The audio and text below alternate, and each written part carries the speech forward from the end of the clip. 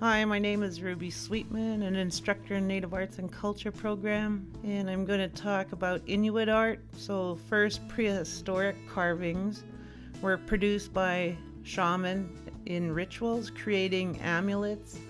So their carvings would have been quite small, made out of bone, antler, or stone, and those were often worn on a belt or a string of the shaman as a part of like their equipment or their teaching tools. It could have been a toy, gifts, hair combs, or even sewing kits, so they would make like needles.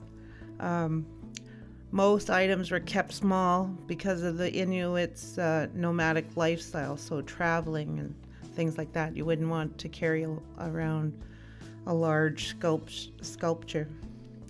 So the prehistoric period is from the 1770s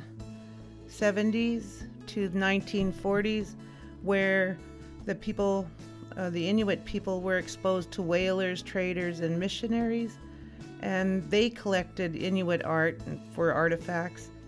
Into the 1800s, carvings were created for the tourist trade.